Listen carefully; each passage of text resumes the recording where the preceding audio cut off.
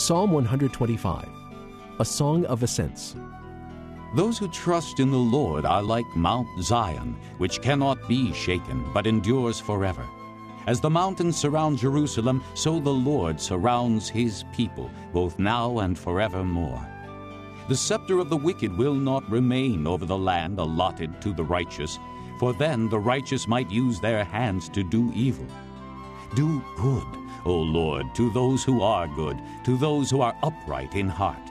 But those who turn to crooked ways, the Lord will banish with the evildoers. Peace be upon Israel.